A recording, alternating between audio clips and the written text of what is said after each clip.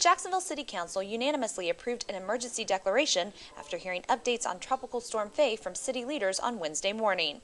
Mayor John Payton, Emergency Preparedness Director Marty Cinderfit, and JEA CEO Jim Dickinson reviewed what steps have been taken to prepare the First Coast so far, as well as what needs to be done as the storm nears our area. Action by the council really allows us to activate protective measures for Duval County. Of course, we're assuming tropical force winds, which really are about 70-mile-an-hour sustained winds and gusts 15 miles an hour greater than that.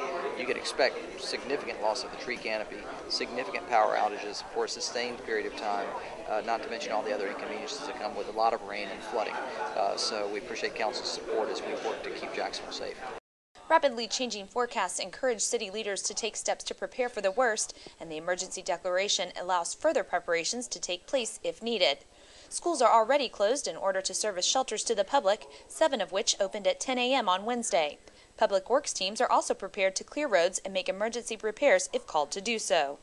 Mayor Payton also encourages citizens to be prepared and stay informed as the forecast continues to change. I tell you, these forecasts have been very hard to make decisions from, and every forecast, every 6 hours has had a different tone and a different message and a different trajectory. We try to make decisions based on what will provide the greatest amount of safety and security to the citizens of Jacksonville. We continue to pay attention to the storm. We urge citizens to pay attention.